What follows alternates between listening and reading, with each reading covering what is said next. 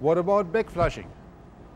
Now, not every dairy needs backflushing, but some of them do, particularly the larger ones, or certainly if you have an elevated somatic cell count of maybe 200,000 or more, you should consider it.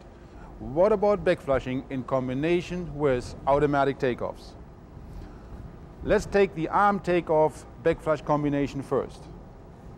There's the top outlet claw, right side up, teat cups folded over, and here's what happens. The backflush solution comes in, fills the entire claw first, and therefore rinses all of the rest milk, those last few droplets that cling to the wall of the claw. It rinses all that milk out. Then the claw pressurizes slightly and therefore opens these 4 nipples, the hoses that close these nipples off just slightly, and then we get a very nice even flow of backflush solution through all 4 teat cups. Pretty good way to go. Instead, take a look at this picture.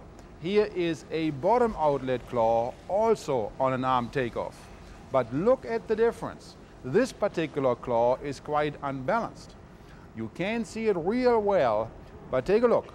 The 2 tit cups in the back, and even you can see that clearly, you can imagine that those 2 inflation stems over those claw nipples make a very gentle radius and therefore are relatively open, while the 2 inflation stems over the front 2 nipples are pinched off much more severely. The backflush solution comes in, takes the path of least resistance, and therefore the 2 rear teat cups are backflushing just wonderful, where the 2 front teat cups are not backflushing at all. Let's take a look at another situation.